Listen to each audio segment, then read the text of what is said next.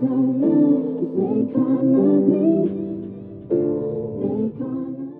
Southwest, welcome back to WolfByte. I'm Maddie Kelly. And I'm Riley Underwood, and we have a fantastic March show for you. Coming up, we witness the importance of awareness,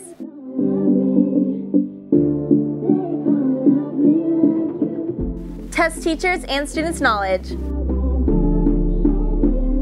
and learn how students can make a ripple in the community. All that and more only on this March edition of WolfByte TV.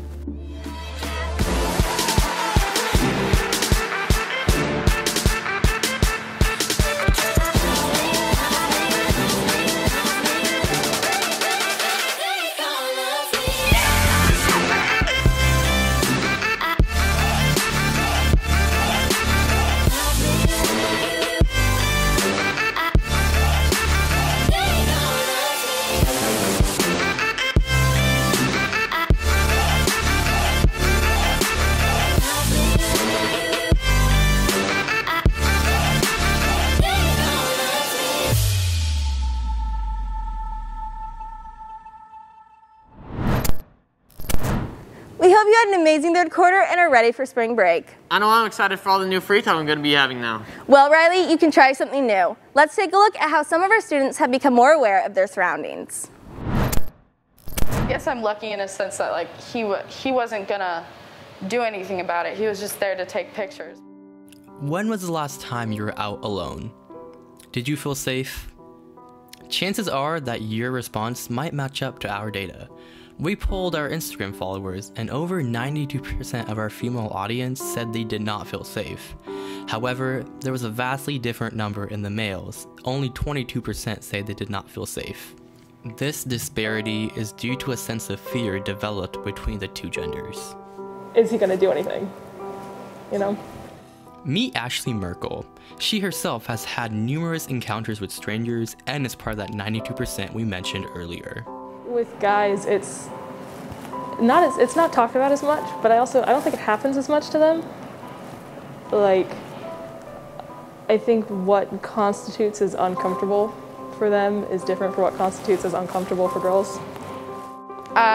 It's scary to be a girl in this world today because the things that are going on, it's just terrible that that's seen as normal and that it goes on all the time.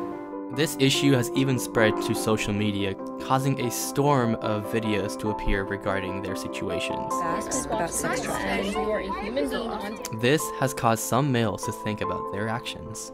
We don't experience those same things, and we don't know what it's like, so we kind of just have to put ourselves in their shoes to better understand what they're going through. Spencer is among those men who are trying to make others feel safe, especially because he has a special connection. Well, my sister always taught my brother and I to be really cautious in those situations and to make women feel as comfortable as possible. And, you know, when I'm in a parking lot or something like that, I'll always try to make women feel as comfortable as possible. If it had been a kind of person that was looking for someone to take, then I guess I would be one of the lucky ones. Unfortunately, not everyone's situation plays out to a safe ending. It is important to understand that this can happen to anyone and to stay safe. Reporting for WolfByte TV, this has been Yontasur Pauly and Grace Roberts. It's important to be aware of what's going on in the community around us. Now let's take a look within our own community here at Southwest. What's up, Southwest? I'm Spencer Tomasco. Recently, our BVSW Glitter Girls dance team received a Division I ranking for both their prom and game day routines. Great job, dancers. The debate team also won a 4-speaker 5A state championship. That is crazy, T-Wolves. And the Blue Valley Southwest Wind Ensemble was the only high school band to perform in the KMEA State Convention. Great job. We're all so proud of all of your hard work. And finally, your very own WolfByte TV was named among the best broadcast programs in the nation. We won the Broadcast Excellence Award, which is the highest student broadcast program award that you can even receive. Additionally, our sports livestream also won first place with a perfect ranking. And if you want to check out more of our sports livestreams this spring, go to BVSW Broadcast on YouTube to check it out. Back to you, Maddie and Riley.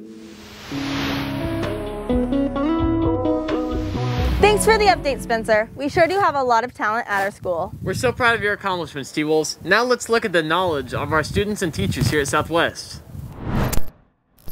What's up, Southwest? Today we went around school asking some students about a few news headlines, but little did they know, none of these headlines were real.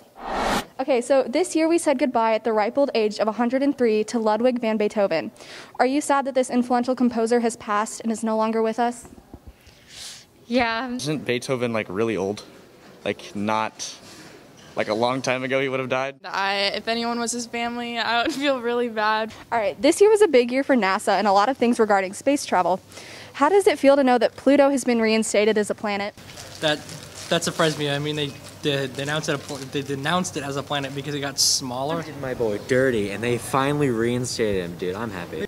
It's pretty cool for Pluto. Yeah, that's pretty cool for Pluto. I was rooting for him. This was the year that scientists discovered the 119th element on the periodic table, barmonium. Was it cool to see new things being discovered even in this crazy time? Absolutely. We can always discover new things. Yes, I just came from science class where we're working with the periodic table, and she's very excited about the periodic table. Like, I guess you could see like America's kind of shut down. Like a lot of things are shut down, but the things are still moving. That's good. Well, that's it from us, Southwest. Would you have known that these headlines were fake? That was so entertaining to see the answers that our students and teachers came up with. Now let's see how you fare in this edition of 10-Second Trivia. Hey Southwest, I'm Katie Charest, and welcome to 10-Second Trivia. Here, we give you 3 questions and you have 10 seconds to answer each. Let's go! First up, what is the new name of the minor league team formerly known as the Kansas City T-Bones? The new name for the Kansas City T-Bones is the Kansas City Monarchs. Next up, what is the technical name for the hashtag symbol? Although it is referred to as the hashtag by many influencers, its actual name for this symbol is the octothorpe. Finally, in the Marvel movies, who is the character Tony Stark, also known as Iron Man, based off of? Tony Stark's character was based off the millionaire industrialist Howard Hughes. For this question, let's see how you compare to our Instagram followers. We asked them the same question and over 36% of them answered correctly. And a special shout out to Cortez Dyson for being the first one to answer correctly on our polls. For more activities like this, make sure to follow all our social medias at BVSW WolfByte. Now back to you, Riley and Maddie. I had no idea that Iron Man was inspired by Howard Hughes. Did you know that one of our own Southwest students made his own Iron Man suit? Let's check him out. Many students at Blue Valley Southwest have talents, but one is more unique than the others. The gateway drug for all this stuff was when I started using like mini butane canisters, like little lighters, and I watched those top 5 like hobby channels and learning how to like shoot little tiny flames, and it just kept growing and growing, and I fell in love with it. He has been a creative kid since he was little, to be honest with you. He was the kid that, you buy him a Lego set and he'd put it together one time and then he'd wait for you to leave and then he'd tear it all apart and build something new and different and fun. Matthew Clark is an engineer, and he makes things you've never seen before. I love seeing the look on people's faces when I walk out in an Iron Man suit that people thought would just be fictional. And obviously wearing the thing is just driving a Lamborghini. It's just something you never thought you'd ever do. But I love learning new skills. I love learning things that not every other person knows how to do. Some of it's fun, like his fire suit's really fun, but then a lot of times he'll invent things that serve a purpose. If you have a new car you want to go after, do your research. If you want to learn a new idea for a hobby, for work, for school, do the research. People correlate it to nerds and reclusive people. Don't care about any of that. I've had the most fun in my entire life not caring and just doing what I wanted to do, and I will never forget these moments learning about these. And I don't care what other people think, and it's paid off. If you can dream it, he can build it. Reporting for WolfByte TV, this has been Riley Underwood and Jake Vaccaro. It is so inspiring to see how much Matt has accomplished throughout his passion. Now let's pass it on to Katie to hear about some other accomplishments made by Southwest students through our sports. Hey Southwest, I'm Katie Pittman and we're going to be talking about sports. First up, we have the girls bowling team. They went out and performed at the recent EKL tournament, ending with a very solid 4th place finish. They then followed this up with a 2nd place finish at Battle of the BV's senior night. Amazing job, girls. Next up is boys JV basketball. They had a very solid season, ending it with a 13-3 record. In one of their recent games, late in the season, they beat Blue Valley in overtime with a 3-point buzzer beater from Jackson Bell. Crazy game. We also have the boys swim team who recently beat the 400-meter relay record at the EKL swim meet. Girls basketball and boys varsity basketball who just closed out their seasons. And boys wrestling who finished their season with Hayden Mills winning regional champion. Amazing job all around. With the spring season now starting up, we should have some very exciting matchups for our spring sports teams. So don't forget to tune into our live streams on our YouTube channel at BVSW Broadcast. Back to you, Riley and Maddie. Thanks for the update, Katie. Now that we're all caught up with athletics, let's take a look at how some of our academic classes reacted to a surprise from a fellow Timberwolf. Hey Southwest, today we're gonna secretly look into some classrooms and have them do some interesting tasks. But they will not know where we're coming from. Let's go! Hey Trey, estamos en la clase de español. Sí. Now, little do you know, there are some Russian things that we use in our everyday life. Good morning, Hawks 5th hour. How has your day been? Hola a todos mis niños españoles favoritos. ¿Cómo están? On a scale of 1 to 10, how hype is your class? The class or the teacher? Oh, it's that one kid outside. What? Pink hoodie, sit back down right now. What's the energy of this class? Like, are they like better than M through Z or like, you know, or worse? Better with energy? Probably better with energy, yes. I would agree with that. Yeah. Better at Spanish? No. Simon says, say bye-bye, WolfByte. Bye-bye, WolfByte. I think we definitely surprised our wolf pack with that one. Now, let's go to Kelly with our latest trends.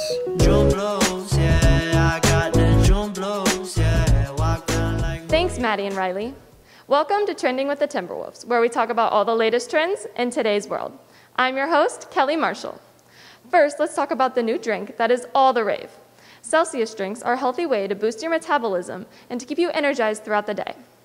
Taylor Swift re-recorded her song Love Story and has announced that she's releasing her re-recorded version of Fearless. Lastly, Texas was hit with weather that shocked the entire nation. With some parts getting 9 inches of snow, damages were caused throughout buildings and facilities. Make sure to stay tuned for more trends on our next show. Now back to Maddie and Riley, more about our Southwest community. Thanks for catching us up on the trends, Kelly. One trend that will never fade is kindness. Let's see how you can make a ripple in our community. Healing after a tragic event looks different for everyone. For Minnie Corcoran, the healing process has made a big impact. Building Faith Always Wins and building 7 Days has been part of my personal healing journey, and it was something that I needed to do after I lost my dad and son. On April 13th of 2014, her dad and son were 2 out of 3 victims of a hate crime at the Village Shalom. The loss of my dad and son was an enormity, and our lives have been completely uprooted and changed. After a life-changing event and founding 7 Days Make a Ripple Change the World, Mindy has learned the importance of educating the next generation. It's the younger people who can make a difference if they choose to. And that is the why, is we're giving youth right now the opportunity to show their voice and to speak up. 7 Days Make a Ripple Change the World has been putting on events since 2015. This year, they encourage students to participate virtually. We feel like everyone has an opportunity to make a ripple and be the change, and that's what we're asking people to do, is make a ripple and change the world one person at a time. Reporting for WolfByte TV, this has been Maddie Kelly, Katie Charest, and Jessica Bell. It's heartwarming to see how much our students can make a difference. We've loved creating stories for you, and we look forward to continuing it after the break. Thank you so much for watching our March show. Make sure to follow us on all our social media at BVSW WolfByte and tune into our sports live streams on our YouTube channel, BVSW Broadcast. See you later, Timberwolves. Bye!